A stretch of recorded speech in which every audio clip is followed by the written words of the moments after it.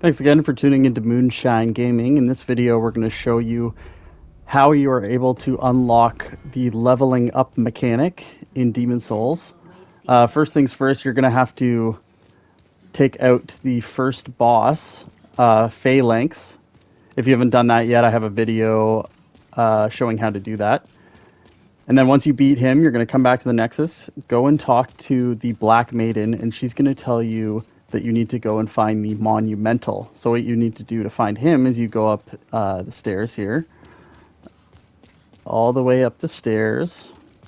And when you get to the top here, this little ledge, there's a little opening in the wall to the left. You're going to go through that opening. You're going to take a left, go up these stairs, do a U-turn to the left, and then up these stairs. There's a little opening coming up that if you don't know that it's there, you can miss it. So it's right here.